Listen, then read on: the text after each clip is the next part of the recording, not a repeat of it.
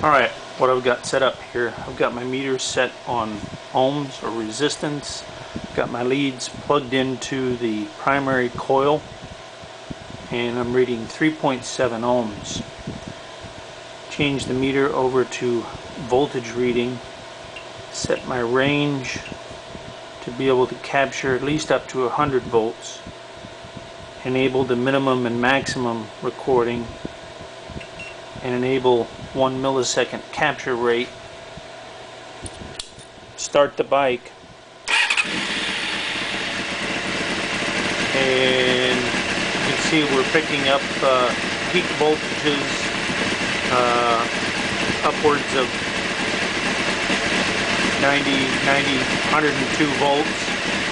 So 100 volt peak voltage is the spec. So here you can see we're well within the expected range.